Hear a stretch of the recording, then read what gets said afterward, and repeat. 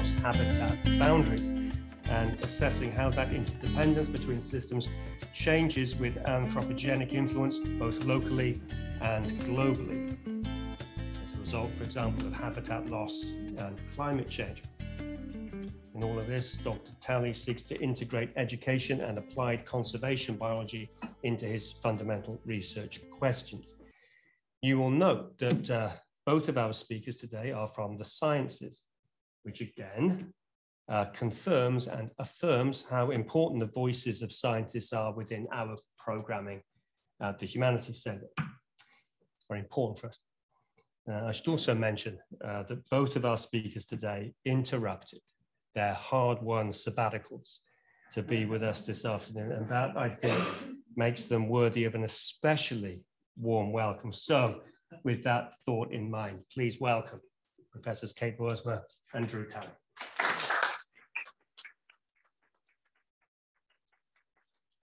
Thank you. Thank you so much for organizing these series. I think this is the third or fourth one I've done, and I'm trying something new this time. So I understand, I think I finally get the purpose of these Humanities Center series. And typically I come in and I give my usual science talk with all the graphs and whatnot. And today I am trying to be a little more synthetic and embracing the theme, even though I couldn't come to all of the other awesome talks that have been in this. I've been in Mexico. So today, because of that, I'm a little out of my comfort zone here today. There are gonna be some parts of this talk that are well in my comfort zone, and you're gonna know, because I'm gonna be like, and they're gonna be pictures of bugs and I'll dance around. But I'm trying to push myself. I really use this. I did a lot of research. I'm on sabbatical, so I've been thinking about wilderness and taking advantage of this as a motivation for sort of thinking through some concepts that I've been trying to, and some changes I might want to make in my research program. So thank you. Your invitation has inspired me to do some thinking. Okay, so today we're going to talk about desert wilderness and desert wilderness. The difference being the capital, yeah. Does this not show up on the screen? Oh, wah, wah. Okay. Okay. Ron. What venture are we in? Yeah, so I also don't usually use an outline, but the talk kind of jumps around. So I like to be able to come back and reference it. We're going to start out with the concept of wilderness. This is the part that Mark should be doing. And I actually have a quote from Mark in this section because we discussed some of this on email. And then we're going to transition into my research program, which happens on wilderness lands. And then we're going to circle back and try and integrate the two. And I'll tell you how confused I am about how to do that. All right, so let's start with wilderness. The word wilderness first appeared in print in the 1200s. And the meaning of wilderness remained pretty much the same through the early conquest of North America. And so for this entire time period, these centuries, wilderness was something to be conquered. It was something to be feared. And this was a way to separate man from nature. That was the point. And then at the end of the 1800s and early 1900s, there started to be a shift in how people view wilderness. And that happened, well, following the Industrial Revolution, of course, but during the World Wars, automobiles became more commonplace and national parks already existed. So there were protected lands in the US, but those protected lands were becoming more and more visited by the public. And a lot of that was automobile visitation. And so partly in response to that, the founders of the Wilderness Society started talking up these other facets of wilderness. Things like nature as pristine, untouched, and pure. Think Aldo Leopold. To those devoid of imagination, a blank place on the map is a useless waste. To others, the most valuable part. And some people went so far as to say that wilderness is a manifestation of God. One of those is John Muir. In God's wildness lies the hope of the world, the great, fresh, unblighted, unredeemed wilderness. The galling harness of civilization drops off and wounds heal ere we open. So this is quite a shift that happened here. It was great, excellent rebranding. that was done. And these guys knew what they were doing because then it was conceived as a land designation. Wilderness, we're moving from lowercase w wilderness to capital W wilderness. It was conceived by some of those names, the founders of the Sierra Club and the Wilderness Society. The idea came up in 1948 and they took it to Congress and it was pushed and finally became the Wilderness Act in 1964. So the Wilderness Act says, a wilderness, in contrast with those areas where man and his own works dominate the landscape, is hereby recognized as an area where the earth and its community of life are untrammeled by man, where man himself is a visitor who does not remain. That word untrammeled is important. It's a very eloquently written act. It also says it's an area of undeveloped federal land retaining its primeval character and influence without permanent improvements or human habitation. You might start to see what's missing here. So after this was ratified, the wilderness designation could then be added on top of other public land designations. If you have a national park, you can make a part of your national park into a wilderness. If you have a national forest, you can add it on top. So it's additional protection on top of some other already protected category. And that provides, it restricts commercial enterprises, prohibits resource extraction, no roads, no motorized travel or other forms of mechanical transport, because again, this was in response to the baby boom and the proliferation of automobiles in our national parks. Really, that was what spurred this. And no people. And so this entire, both lowercase w wilderness and capital W wilderness are based on the definition of wilderness as unoccupied and separate from man. And so of course, this whole concept denies the presence of people before European colonization. There were people there, it wasn't uninhabited. It ignores what we have come to understand are a wealth of very important land management practices that have since ceased, and now we're trying to beg for assistance in remembering them now, right? And so those are not included, not even considered in these definitions of wilderness. And at the time of the ratification, it ignored the current residents of the lands that were to be designated as wilderness. These were occupied even at the time of ratification. And an example of this, how bizarre this definition was, we know Ansel Adams, he was really important at sort of propagating this idea into the popular culture of America. For several of his most famous photos, he asked Native inhabitants to move out of the frame.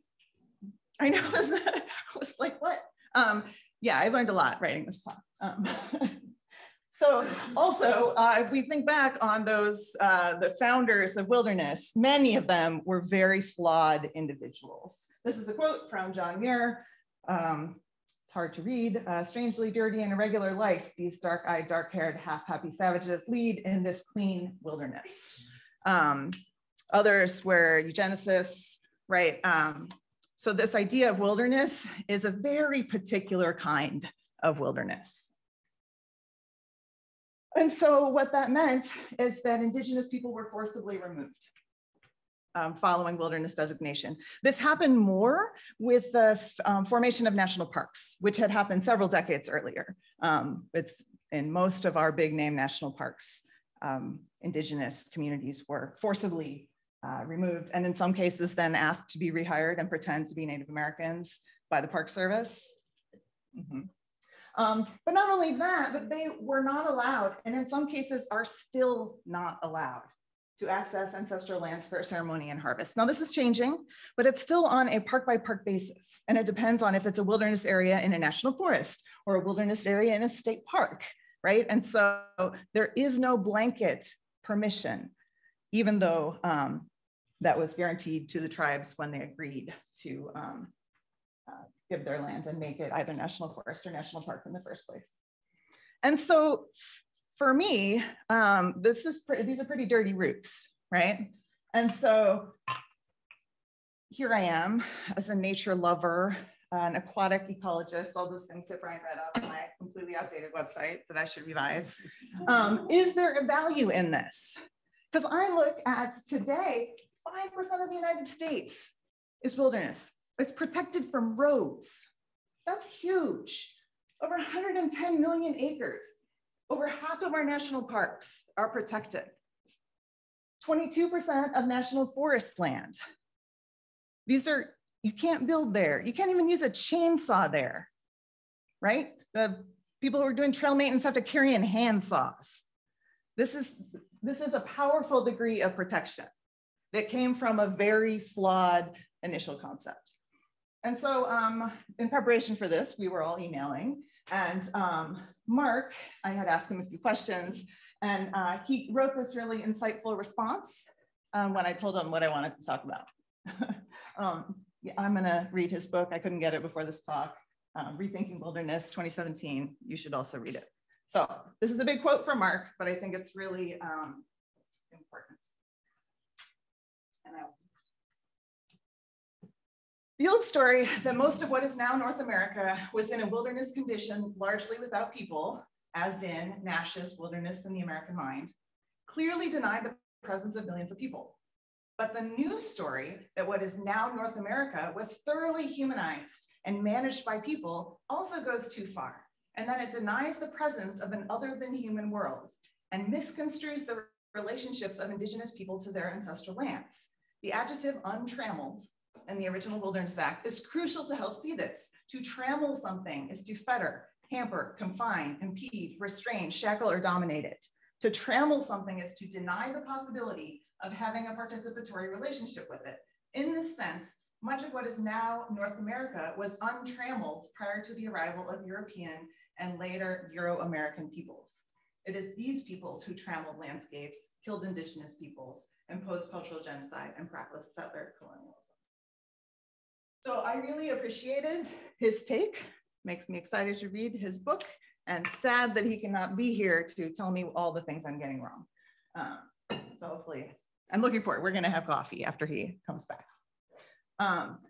So he found a happy medium, I guess. He found the value in the critique, and in this book, he goes through 6 other critiques to wilderness. This is just one of the many criticisms. In the end, I see current wilderness preservation as a temporary protection measure against non-indigenous peoples to provide for refugia for natural, wild, and free other than human nature. All right, let's transition to our region. This map here shows, here's the Salton Sea, here's San Diego. This map shows all of the wilderness areas in Southern California. We have San Diego County ends here. So San Diego County is from here this way. We have 85,000 acres of wilderness. And if we count all of the desert wilderness, that's all the yellow ones, that's over 1.5 million acres of desert wilderness. So we are fortunate to have access for recreation. This isn't off limits to people. This is off limits to vehicles. It's beautiful places to access. And so that brings me to my research program, because the reason I do what I do is because I get to play and work in these beautiful places to access. So this is gonna be a sort of stark transition here, but then we'll circle back at the end. I study water in the desert and have for 15 years now. And basically that means my work is guided by the following topics, right? First, I'm just trying to document aquatic biodiversity here in the Colorado desert. It is really understudied. Secondly, my students and I are documenting the effects of increasing fragmentation of streams and rivers. And I'll give you some examples of fragmentation here in a sec. And finally, we're looking at the adaptations that aquatic organisms have to be able to survive in a stream in a desert. So what do desert streams and rivers look like? Well, for parts of the year, they look like streams and rivers everywhere else. I took this photo on Friday. This is in Carrizo Gorge Wilderness area. Sabbatical. I know y'all were teaching on Friday. No, you weren't, because it was a holiday, right? Okay, never mind. Well, you could have joined me. So this is a stream that I come to this place regularly. I haven't seen it flow in 6 years. And it looks like it's meant to be there, right? These streams that are only here for portions of the year or only here every couple of years, these are called intermittent streams. And here's another one. This is Maidenhair Falls. These are all in Anza Borrego Desert State Park and the wilderness areas within that state park. This is the hike out Hellhole Canyon. This does not flow every year, but it flows almost every year, as opposed to this previous one that flows every 5 or 10 years. So we have different degrees of harshness, different degrees of difficulty to live in this stream if you're an aquatic critter. Here's another example. This is Coyote Creek. It's the super bloom that they don't want to call a super bloom. It's gorgeous. But this gets flow probably every other year. And sometimes the creeks that don't dry completely, they'll fragment. So these little like bathtub-sized pools. And all of those aquatic organisms that are spread throughout the creek or river get condensed into these little pools, and they end up like refuges, and they hang out there until it rains again, and then they swim out and take over the whole creek again. So what can survive in those crazy harsh conditions? Mostly aquatic invertebrates. We do have a few desert fishes that I also study, but they're pretty rare. And mostly I'm talking about these organisms because they have amazing adaptations. They have evolved to tolerate streams that dry. So how do they do that? Well, I'm going to talk just about a few adaptations that they have that are super cool, and then describe one particular study that's in one of the wilderness areas in Anza Borrego and how these particular invertebrates are able to survive there. Okay, so adaptation number one I want to talk about is called emergence timing. So some aquatic invertebrates live in water their whole lives. Like these are diving beetles. That's a giant water bug, also called a toe biter. That's a water strider. But then some aquatic insects or aquatic invertebrates only spend a part of their lives in the water, and then they emerge and fly away. This is a damselfly. Oops, oh my God. A dragonfly and a mayfly. So we'll probably recognize them when they're adults, but as larvae, they actually spend most of their life cycle in the water. And so this means that they can synchronize the timing of their emergence to coincide with the dry season. So they get out of the creek before it dries. And so you see this for almost all of these types of desert aquatic taxa. Here's an example. These are black flies. Yeah, like the black flies, you know, the ones that bite you. They are all, so here's a little black fly. They're kind of like bowling pin shaped, and the tip of the bowling pin is attached to a rock, and then the mouth parts are up at the top, and they're hanging out in these big groups. And those mouth parts are feeding, they're catching food from the current. So these are modified mouth parts, these things that look like eyelashes. And so they'll just hang out there and sway back and forth, and the water brings them detritus that they catch in those mouth parts and then, you know, consume. Which is a really cool adaptation if you live in a flowing water system. It does not work when your stream fragments to small bathtubs, because there's no flow that's going to bring you your dinner. And so this is one of those organisms that has very carefully synchronized emergence timing based on the hydro period, or the duration of water at each of these sites. So at some sites we'll find this emergence time, at other sites we'll find this emergence time, and it's based on those local flow regimes. Another cool adaptation that organisms in our region need to have is diapause. Diapause is kind of like hibernation, except for insects. It's think about pausing your life history strategy. One example that we have here are stoneflies. This is a winter stonefly in the family Capniidae, and these are able to crawl meters below the surface. So some things diapause as eggs, like the adult will lay eggs, the eggs dry up, and then the water comes back and the eggs. So like think like sea monkeys, right? There are a lot of organisms that do that. These are actually diapausing as larvae. So they're bugs about this big. And so they're crawling down all the way to reach the water table. And then they'll show up within a couple days of flow resumption once the rains happen. Another amazing diapause adaptation is in the biting midge. These are Ceratopogonidae. And this guy, Stanley Dodson, he had some on a Petri dish on his lab counter, and he just forgot about them and went home for the weekend. And he came back and they were dried up and crusty. Don't do this. It's not very ethical. And when he rehydrated it, the midges just sprung back to life. I mean, that's amazing adaptation for this kind of environment. And the last adaptation that's really important here is aerial dispersal. All of these organisms are able to fly from one habitat to another. So when I say that they're aquatic for their entire life cycle, that's true. But those beetles are able to get up, fly away, and land somewhere else if their habitat dries. They require water, but they can leave it for short periods of time. Okay, so the motivation for my research is basically that with climate change, droughts are hotter, longer, and more frequent. Rain events are less predictable and more violent. So we have a lot of rain falling in a short period of time.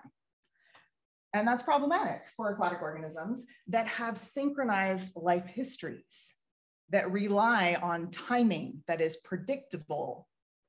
Those are those cycles they've evolved to. And so my questions are, what's going to happen? Will these adaptations, these amazing adaptations, will they allow the invertebrates to tolerate these new, more extreme conditions? Will these same adaptations be enough? Because some folks think that desert aquatic taxa are really hardy, and so they're going to be fine. But we don't know that. And so that's what my research program is trying to address. So we're going to talk here about this one particular site on wilderness lands on the Borrego Desert State Park called Centenac Cienega. This is a recent project because it sort of exemplifies some of the good things about my research program, some of the problematic things about my research program, and it involves a lot of, oops. Check the HDMI cable for that.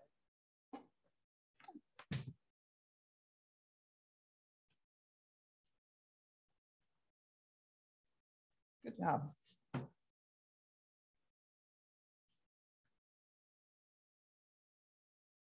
Thanks. Let's step away.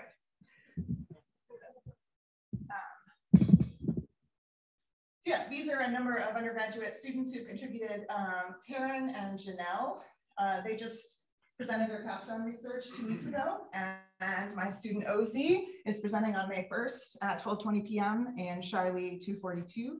You should come, it's gonna be amazing. So they all work with me on this, this desert wetlands. Desert wetlands, as you might assume, are very rare and threatened by climate change. So here's where we're located, San Diego, the Salton Sea. We're gonna dive into that X.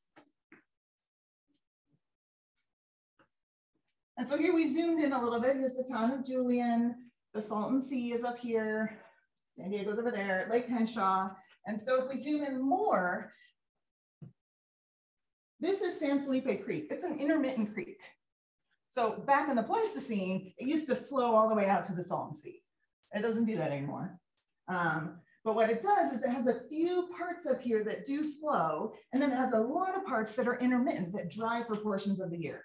And right in the middle is Centenac Cienega, this imperiled wetlands. So now we're zooming in even more. Here's our Cienega, our wetlands. And this is Scissors Crossing.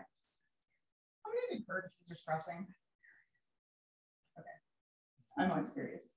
Scissors Crossing is the intersection of 78 and S2. If you hang out in the desert, you have to drive through it a lot. There's a little bridge there. And you probably did not notice the Cienega, but lots of other folks have before you. It has been inhabited for over 4,000 years, but probably that's just the village site data we have. All evidence from the region suggests that it's closer to 10 or 12,000. These were, all three groups of Kumeyaay had villages there, and there's also evidence of Cupeño and Talley presence. Then in 1834, colonizing ranchers entered, and by the 1840s, the last indigenous residents had been kicked out. Fast forward to 1998, it was purchased by Anza Borrego, the livestock were removed, and it was designated as a wilderness area. Then in 2018, I got money for the project that I'm about to tell you about. So this is a very important migration corridor. It runs north-south, and it separates the lagunas from the desert. And so it's this little ribbon of greener habitat with access to a whole range of places. And so for humans, it's been an important migration corridor for thousands of years. I already mentioned the tribes, the missionaries came through here. The Southern Emigrant Trail runs right through this valley, and the Butterfield stagecoach routes. The Pacific Crest Trail runs right through this valley. Migrants and refugees are commonly going through this valley, and the intersection of Highway 78 and S2. So you may have driven through this valley. So this has been a key route of human movement for thousands of years. It's also, not surprisingly, used by non-humans. There's 72 species of migratory birds in this area. And then I set up trail cams and found a whole bunch of larger and more charismatic megafauna working at my field sites, including those foxes and several mountain lions. There are hundreds of mountain lion sightings at my, my location, which my undergrads don't really think is as cool as I do. So why was there funding for this project? Well, Cincinnati Cienega is undergoing catastrophic drought. This is an overhead view satellite image from 1992. You'll notice here this bright green. And that bright green represents the native wetland plants. And then through time in 2005, you'll see that that bright green color has shrunk somewhat, well, a lot. That's 2014, and here's 2018. And so we don't have any of that bright green left. And so those wetland plants require some level of predictability. There was water year round, it was damp. Your feet would get wet when you walked through there, even if you went in the middle of summer. And about 2 decades ago, that started to change. And it started to change disproportionately to other very rare wetlands in the region. And so the Park Service didn't know why, and so they wanted to figure it out. So the proposal was the Cincinnati Cienega Ecosystem Restoration Plan. It was this big collaboration with me, the UCI, state parks, Cal Fish and Game, and we submitted this proposal in 2017, got the money in 2018, and then started collecting data. This has supported my student research program here at USD from 2018 to 2023. So I'm very grateful for this, and so are a whole gaggle of students, and we'll come back to this point a little bit later. So what exactly were we doing there? Well, we were sampling aquatic insects in the places that there were water. I told you that there were sites upstream that had water year round, the perennial sites, and then sites downstream that would dry for portions of the year. These look more like big bedrock bathtubs. And so the reason this was important is because we were trying to figure out, the point is to restore the Cienega. Like, can we bring water back? There are some techniques that you might be able to bring water to the surface. So we were considering some of those, but I wanted to look at both the perennial sites, because this is the assumed historic condition, the reference of what the Cincinnati Cienega communities used to look like. And then the intermittent reaches seemed like a more reliable future scenario, but no one knew anything about what lived there. So upstream, it is a beautifully green perennial habitat with stable year-round flow. It comes up from a spring, dense cottonwood and willow canopy, high macrophyte density and diversity. Macrophytes are just aquatic plants with part of the plant underwater and part of the plant exposed. And there's very cold, highly oxygenated water. This is excellent habitat for bugs. So we sampled it. Downstream was a little bit different. This is one of those bedrock pools I talked about. This is about 1 meter deep, but it pretty much dries every year. There's variable flow during winter. This year we had flow for at least a couple of weeks, but typically it fragments to open bedrock pools, so there's no flow anymore. Really high temperature variability, and it's super, super salty. So over 5,000 microsiemens per centimeter. For reference, the other site was about 600. So if you're an invertebrate, that change, that's hard for you to manage physiologically. So it'll limit what kinds of organisms you have there. So there was some greenery downstream. Here are a few remaining cottonwoods. Most of the cottonwoods have died out, but mostly we have like mesquite and other desert shrubs. So we went out and sampled aquatic invertebrates in these places. January, March, and June of 2019 to 2022. I had a gaggle of wonderful undergrads who would come to the field with me, then we would collect the samples in the field using those D-nets, preserve them in ethanol, take them back. Students would do the identification and cataloging. We had some quality control of the identifications, and then the samples get preserved in the Natural History Museum when we're done with them. I love this slide. This is Janelle and Taryn doing stats. So then we use those data to basically assess the biodiversity. How diverse is this habitat? How did the upstream and downstream compare? Is it even worth caring about the downstream habitats? All right, so in total, we had 119 samples. So a sample is one of these jars full of bugs. And that was over, well, it was almost 60,000 invertebrates that we identified from 131 taxa, 131 species. And so the next logical question, of course, is who are these species? How are they distributed upstream and downstream? And why do we care? Like, why does it matter? Well, not surprisingly, where there's more water, there are more aquatic insects. So there were many more aquatic insects in the place where there was permanent flow than in the place that dried sometimes. So an average per bottle, 22 species versus 9 species. In the upstream samples, there were a lot of detritivores because they were breaking down all those leaves and sticks and dead organic material that had fallen in from that beautiful cottonwood willow canopy. Those are things like amphipods, a bunch of really adorable little caddisflies, and the filter feeders like our friend the black fly, because there's reliable flowing water year round. Generally, we found a lot more sensitive species that lived here that could not tolerate the conditions downstream. Okay, so that was not really surprising. I mean, it was really cool, but it's not super surprising because it's a gorgeous habitat. Who wouldn't want to live there? The surprise was that the downstream samples, well, let me, before I show that, we expected the downstream samples to be a subset of the upstream, right? Like we thought it would just be all the same upstream bugs, but just the tough ones, right? Just the tolerant taxa is what we would find downstream. Instead, we found different taxa. So they weren't a small subset of that big group of species that was present upstream. They were critters that are rare in the region that were inhabiting these drying bathtubs of water. And that's because they're intermittent stream specialists with these adaptations to drying. So things like diapause, we did indeed find Capnura winter stoneflies. We found these great or Hermes fish flies that can do something similar. They're like this long, squirmy, students don't like to hold them either. And they will come back within a day or two of flow resumption at this size. So you know that they were down there as invertebrate larvae.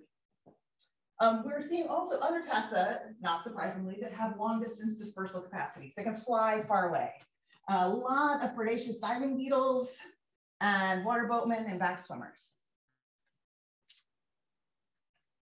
So we also found some that just had a preference for non-flowing water. I know nobody likes mosquitoes, but mosquito diversity is really important for the bats and birds in the area. And there was a high mosquito diversity in those downstream, and whirligig beetles that prefer still water in those pools. So this is the summary that I gave the parsers, right? So they had hired me to do this portion of this project. We said that there were different bugs. The upstream is a refuge for the biodiversity that's probably been lost throughout the rest of the region. But both of these reaches had unique biodiversity. They both hold conservation value.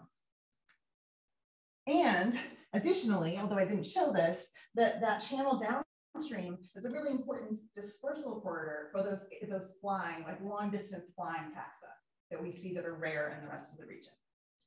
Okay, so we don't need to go into the recommendations. The point is that I want you to know that there were recommendations that were made for policy that emerged from this document. This was a California state report, things like more sampling and include the downstream part in the restoration and minimize the impacts of the road, right? These like policy implications of this research. So now I want to go back to the reflection part. Obviously, I get real excited about this study and the bugs and these beautiful ecosystems. And so here's that timeline that I showed you before. We're submitting the final report in June 2023. This is a lot of what I worked on when I was in Mexico. And the first tribal meeting we held on October of 2021. Proposal submitted 2017. Funding received 2018. We designed our entire methodology. Data collection began 2018. And we didn't meet with the tribes until 2021. This is my first proposal that I have for the state government that I've seen from beginning to end, right? I saw the entire funding cycle to completion. And this pained me. It did not seem right. And in fact, yesterday I went to a climate change symposium and this guy, Tino Villaluz, commented on this phenomenon. We are seldom brought into the process at the beginning of a project. The institutions teach that indigenous interactions are procedural. They're looking for a procedural checkbox. I don't think there's anyone from the state park here. I hope not. We've had these conversations, but just sort of in passing. And so I'm a cog in this wheel, but I'm a very concerned cog. And so that brings up some conflicts and questions about my research program. So basically my entire research program is based on the settler colonialist framework of conservation and management. Really a settler colonialist framework of science. And all my work is on federal and state protected areas. All my funding so far, since I started at USD, has come from these land management agencies. My research courses are taught here. All of my student research experiences take place on these lands. My research productivity, I got tenure because of work I was doing on indigenous lands. And my reputation, right? Like the people know me, not lots of people, but the people who know me for this work, right? And so what do I do with that? This history of wilderness, this history of the national parks, and not including indigenous perspectives until you're writing up the report for your grant. So my personal perspective is that federal and state land is where we need to start with land back. That this is land return to the tribes. There are a lot of indigenous scholars, I didn't make that up. There are a lot of indigenous scholars who think that that's a great place to start as well. We could still allow public access. There are a lot of steps to get here though. And here I am in the meantime. Well, there's a great goal, right? And you hear this a lot with these land back programs. What do we do in the meantime? Can I keep my research program going with a good conscience? Even though we're not incorporating the native inhabitants of the land? The other question that I've been bringing up lately is about the necessity of invertebrate sacrifice. I didn't really go into this part, but you can't identify these in the field. We kill them. We go out to the fields and all 119 of those jars were filled with dead bugs. Now, the nice thing about invertebrates is that they reproduce a lot. These dead bugs didn't make a dent in the population. Anything that was endangered or threatened, we left in the field. But this is concerning. And what value is this? I've started to reduce the number of samples I'm taking, but I also teach statistics, and know that if you have fewer samples, that affects a lot of things in science. But I've also started to look to some indigenous-led labs in Canada in particular. There are several that are really great examples of how to do animal sacrifice in a respectful way. Most of them are collaborating with indigenous people, which obviously I am not. So basically the whole summary of this talk, my inner conflict is, what are my responsibilities as a biologist and an educator on someone else's homeland, right? I would cry if I didn't, like, these experiences for the students are so valuable, but I'm not sure I feel good about it. And so there is the story of my conflict. Thank you for listening. Here are a bunch of folks I need to thank. These are my state parks people and more students. And these are my teachers. The only two of these would actually recognize me in a lineup, right? Mike and Percy. But these are the folks I've been reading and listening to interviews and following to try and educate myself as a white lady on stolen land, right? Like, how do we learn about this as a scientist? Like, I wasn't taught about this stuff. And so I hope to continue learning. And I really hope that my fellow scientists in the room who are struggling with these same issues, that we can really start having conversations about what this would look like in practice to apply this discomfort to something productive. All right, thanks.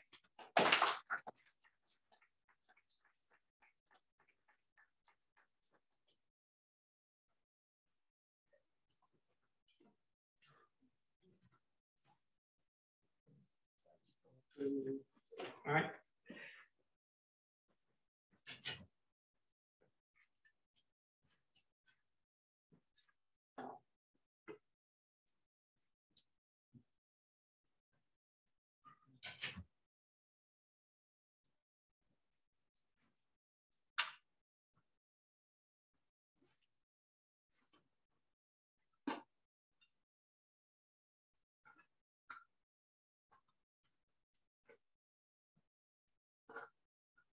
All right, so hi, I'm Drew. Just to start off, I wanted to say that I created my whole slide deck in a different application that didn't work in here. So some things will be a little funky looking with fonts changed and stuff like that. I was telling Brian that when your talk is all style over substance, it pains me to see my style get hurt here. But I'm going to talk about sort of an oceanographer's perspective on the deserts.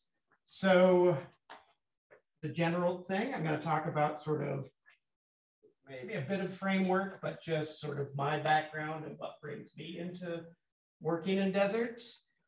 Give a couple of examples and then finish off with a bit of a summary. All right, so let me begin by talking about what am I even doing in deserts? What does that have to do with anything? And to really talk about that, I want to talk about my two big mentors, the people who introduced me to desert research, because despite growing up here in San Diego, as a kid, I just didn't, I associated the desert with people who go off-roading and I don't know, drink beer. So I was like, yeah, it doesn't sound like what I want to do. So let me start by talking about Paul. So Paul Dayton is, for those of you who don't know him, an incredibly famous oceanographer.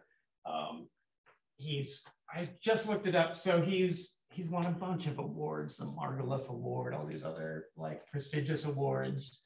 Mostly has done his research in rocky shores, kelp forests, and the Antarctic. More than 300 publications. To me, that seems like an incredible number. To talk about that a little bit more, I say he was cited more than 36,000 times. I believe that there's 36,000 papers that cited his work. I looked it up in Google Scholar. This year, so far, he's been cited like 350 times already. So, right, a guy who is steeped in marine science, but you know, Paul grew up actually moving. His family moved. His dad was a logger, so he lived in logging camps as a kid. He did spend a lot of time in. Actually, his mom just loved the desert, and so he spent a lot of time. This is him in his younger days at Puerto Penasco, in the northern part of the Gulf. He did a lot of work in the Antarctic. This picture, which I love, is of him in the Antarctic back in, I think, 67, something like that. And that one looks much more like the Paul that those of us who know him would know. But Paul spent a lot of time, this is the Pinacate Biosphere Reserve. Paul spent a lot of time taking me there as a graduate student and trying to instill in me his love of the desert and just an understanding of the ecology and natural history there. To go on to Gary, Gary was sort of the opposite of Paul. He was someone who was basically a desert ecologist who was kind of passionate about the ocean. He did a lot of work on scorpions. He wrote this book called The Biology of Scorpions, which is sort of considered the Bible for scorpion people. I don't have a ton of pictures of Gary. He was my postdoc advisor who died in a research accident just a few months after I joined the lab. So I didn't get to spend a bunch of time with him, but boy, have I learned from him, and boy, have I managed to sort of inherit his research project. So I've been continuing his sampling in the desert since 2000. So every year except for one, COVID, I've managed to make it down there and keep those data going. All right, so those are the two people who really got me engaged in it. And so I was like, oh, Brian invited me to give this talk. What a great opportunity. I'm going to talk about some key concepts and how oceanography and the desert overlap with each other. So I made this big list and was reading up on it. And then I contacted Paul Dayton and I was like, hey, Paul, what do you think? You know, do you think I should emphasize this concept or that concept? And he was like, Drew, just get rid of the concepts. You don't need to talk about that. I said, no one's going to remember that. Just show them, tell them a couple of cool stories about the desert, and that's going to stick with people a lot better than talking about some sort of, you know, formula that works both in deserts and in the ocean. So that's what I'm going to do today with you guys. I'm going to just give a couple of quick, not even really stories, just talk a little bit about a couple of things that I think are really fascinating in the desert. And the examples, I'm going to talk about scorpions a little, and I'm going to talk about some small mammals that live in the desert that I've done some work on. So let me start with scorpions. Before I begin, let me warn you that I am a bit of a dilettante here. Put up the definition of dilettante, someone who seems to be interested, but whose understanding is not very deep or serious. And then I saw this one, superficial and affected dabbler. And I was like, oh, that sounds like my tombstone right there. So be prepared. Don't ask tough questions, basically, is what I'm saying. All right, talking about scorpions a little bit. They are, I mean, they're one of those things that I think if you walk around in the desert during the daytime, you're not going to see one. You might not know there even are scorpions out there.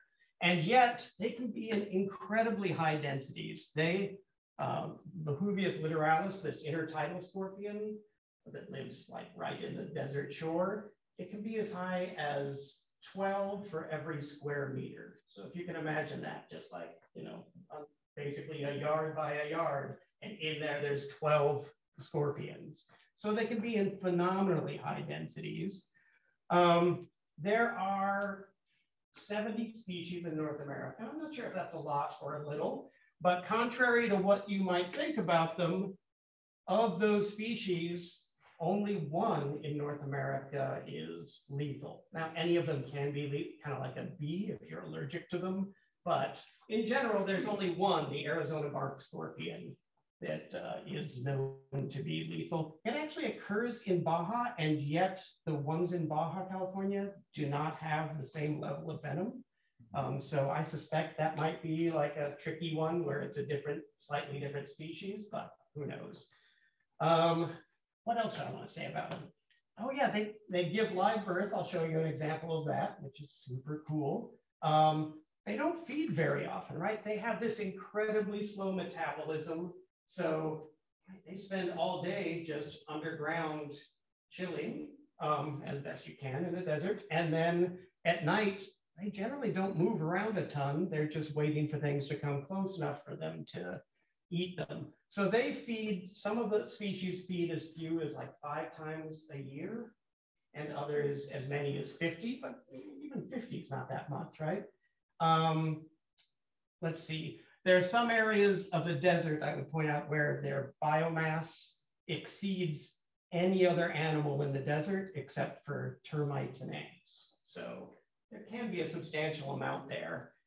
We know not very much, and it wasn't until pretty recently we started learning about their behavior and natural history. I'm going to talk about that more in a second because they glow in the dark. I know some of you in here have definitely been to the desert and shined a black light on them. Well, that's sort of part of the story of why we never knew much about them. So let me talk about that for a second. Even in 2000, when I first started doing research with Gary, this is how we would go and find them out in the desert. You would take a motorcycle battery that you would have to, so like, I don't know, 10-pound battery you had strapped over your shoulder. And then you would have a 2 to 3 foot long glass tube that was a black light. And that was how you had to wander around in the desert with that gear trying to find scorpions. And it was super cool because when you turn on the black light, the scorpions glow. They honestly look kind of like little plastic toys or something. But it wasn't until people didn't figure this out until the 1950s. And so, and again, with how clunky the stuff was, it was really difficult to study them in their natural environment and see what they did. I included this little video. Take a look at this. So looking around with a regular flashlight at night, trying to find scorpions. Black light, I never would have seen this guy. With a black light, they glow nicely and honestly to trace them. We can talk more about that if anyone has questions later. But I think it is absolutely stunning. Out in the desert, you don't want to check around your cot at night or your tent, but as soon as you shine a black light, you can these guys running around there. Okay. And just an idea to give you some reference, this is the giant hairy scorpion. This is one of those Arizona bark scorpions. I scaled them down to the right size with a quarter. Which one, right? If you didn't know this guy was potentially fatal, I would have been like, oh, that's the one to play with if you're going to go play with one out in the field. The reality is, one general trick is if you see a scorpion that has really big, thick claws, generally those claws are helping make up for the fact that they don't have a ton of venom and they aren't very poisonous. Whereas the ones that have these kind of delicate, thin claws generally tend to have more venom. I will say I've been stung by scorpions more than once, and it's basically a bee sting. It hurts, but it's never enough to stop you from doing your research or staying in the field. Anyone want to guess how you pick up a scorpion? Yeah, besides carefully. Yeah, by the tail. It feels like the worst thing on earth to do, but yeah, that's the only way you can avoid getting hurt by them. All right, so, and I wanted to show you guys a picture of this female. So she's got, see all the little babies that look basically identical to her on her back. So kind of a nice mom, right? She when she gives birth, she grabs them with her claw and places them on her back, and they stay there. These ones were just about ready to leave.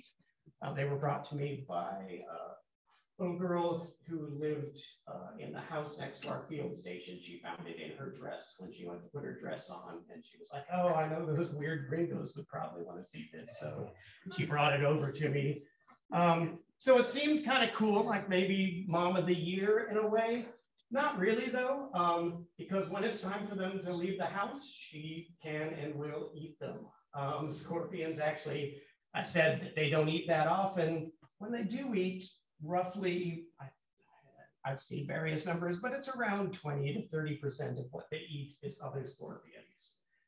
And in fact, when they're mating, generally the males, they don't generally get eaten. They make it about 2/3 of the time they survive, and about 1/3 of the time she eats him after she's done. So maybe not mom of the year, but at least sure it's for the baby. Yeah, exactly. A fascinating animal nonetheless. All right, let me talk about a study that I took part in down in Bahia de Los Angeles in Baja California.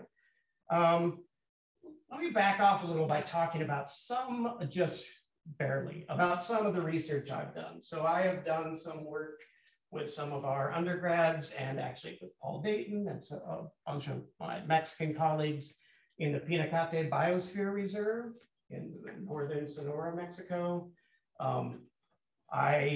Most of my work has been down here in Valle de Los Angeles, which is like where that place that Gary Polis is working that I've been at since 2000. And then I've done a little bit of work sort of related to that down in the Midriff Islands, they're called, these little islands farther south. Let's see, so let me come back to the big scale. I'm gonna kind of zoom in a bit. Well, on my program, you would actually zoom in. So I can't blame my bad talk on the program, but I can blame the slides. So this is a close-up of the midriff area. That right there is Valle de Los Angeles.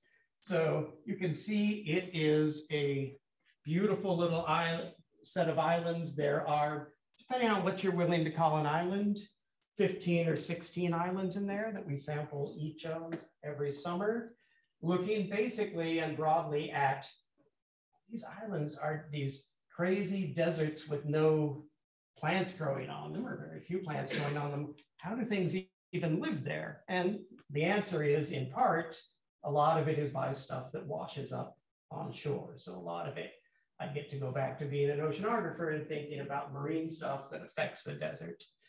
This island is called the biggest island in Valle de Los Angeles. It's called Coronado. Let me bring us up a little bit closer to that one. And on Coronado, one of the beaches we studied, let's take a look at that. So we have this system. You can see from this aerial photo, there is not much in the way of plants there. These are actually tiny little barrel cactus. And then those are fake plants that I put on to kind of illustrate my point in here. Before we go any further with that, let me introduce you to the study animals from this. So on these islands, many of them, we have a couple of different mice, and that's it, which is great for a guy who's not a mice person because it's pretty easy to tell them apart. So we have pocket mice. These guys are, in the world of mice, pretty big. They get up to about an ounce. And I say there that they're granivorous. That means they mostly eat seeds. I would say in a normal system in the desert, who do you think is the biggest competitor for these guys? Anyone want to hazard a guess? That's a good guess. But actually ants, because they both want their seeds so badly. So there's your pocket mouse. There are also deer mice, Paramiscus, out there. Considerably smaller, about 60% the size of pocket mouse. They're a little different in that they are omnivorous. So they will eat, they like seeds perfectly fine, but they will also eat little isopods. They'll go into the intertidal and eat things in the intertidal. So they aren't quite as efficient with eating seeds. They'll do it, but they eat a little bit of everything. All right. For the next diagrams, I'm going to use these.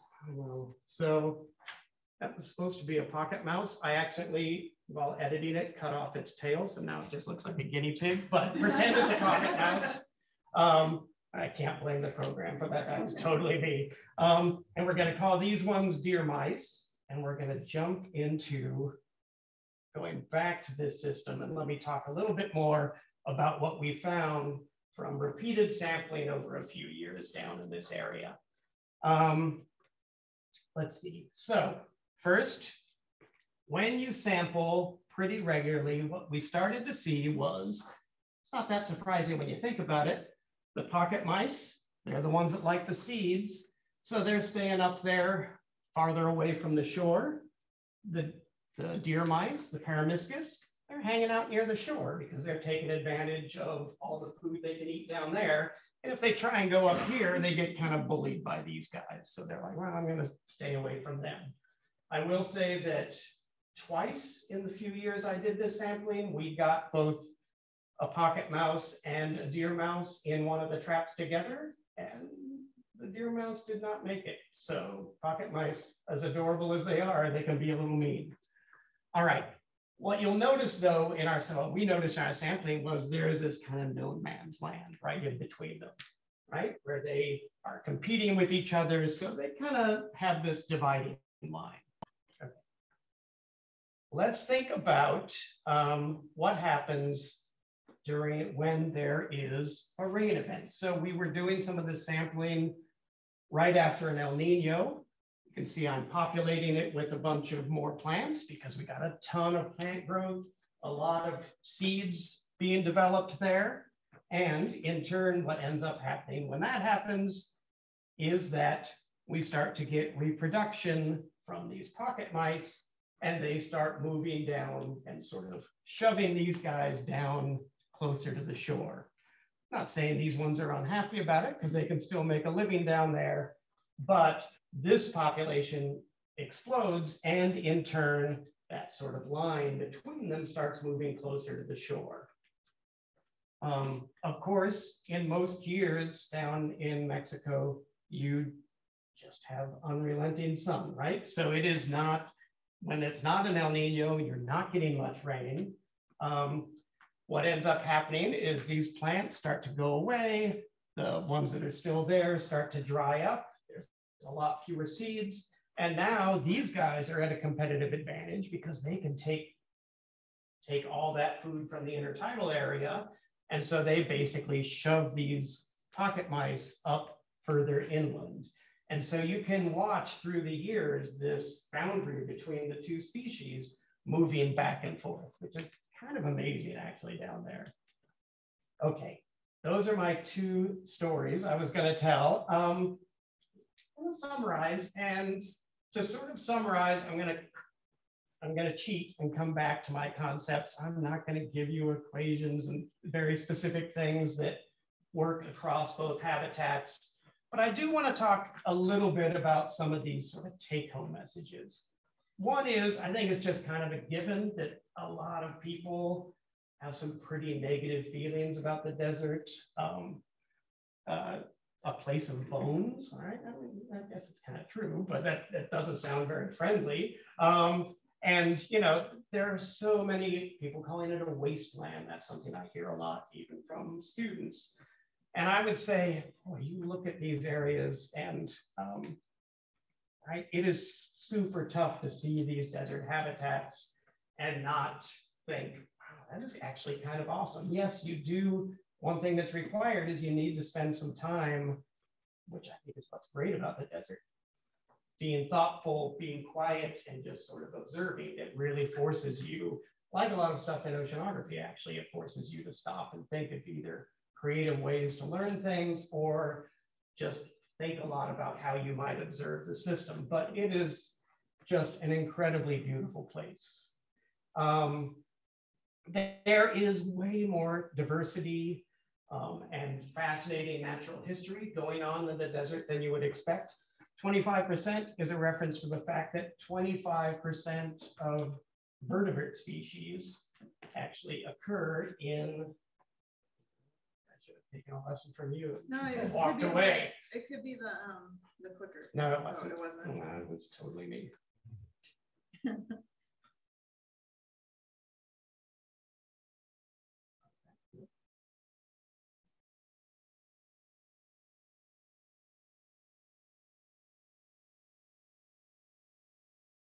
Okay. And I will say there are some similarities.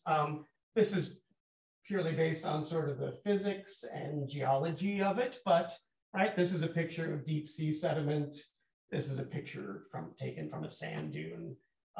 There are a lot of the processes that really are the same across those systems. I think the other thing I would say is just that it is an amazing system, sort of a platform for learning and study, right? It is a great place for education and reflection. Here is Paul Dayton again, this time with my daughter on the far left and his grandkids, telling them a story. He actually wrote a book, you can get it on Amazon. It's a kid's book where he pretends he interviewed a desert tortoise who was telling him the tales of what was going on in the desert. So it is a great place to just be. And I know a lot of people think of the desert as forbidding and, you know, look at all the cactus, they're so spiky and painful. Honestly, if you spend enough time out there, I consider it such a welcoming environment. It's a pretty awesome place to be. Rather than do standard acknowledgements, I'm just going to mention some of my other mentors and heroes, people who I have both learned an amazing amount from and who have taught me so much about appreciating the deserts. Ezequiel Escura, I don't know if any of you know him. He used to be the director of the Natural History Museum. He's up at UC Riverside right now. He was at INE, the National Institute of Ecology. He ran that for a while down in Mexico. Sula Vanderplank, who is both an amazing person and an amazing scientist. She makes me very angry. She's so good at everything. She is now down in Loreto working at Eco Alianza, but she works a lot with myself. She works at San Diego Natural History Museum. She's here at USD. She has a student in our grad program. Francisco Pinheiro from the University of Granada in Spain. He was a postdoc in Gary's lab with me when I first started.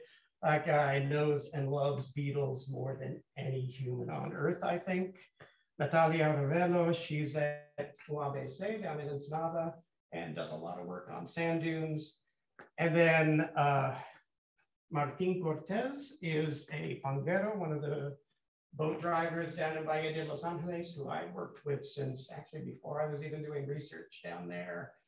He just passed away a couple years ago, but this guy, he knew everything about the desert. And well, okay, this isn't probably a good example, but like that, if you're going to eat a pelican, you want to eat the babies because they taste better. I guess you learn that when you get stranded on islands for a few days, but anyway, amazing guy and also a co-author on one of my papers.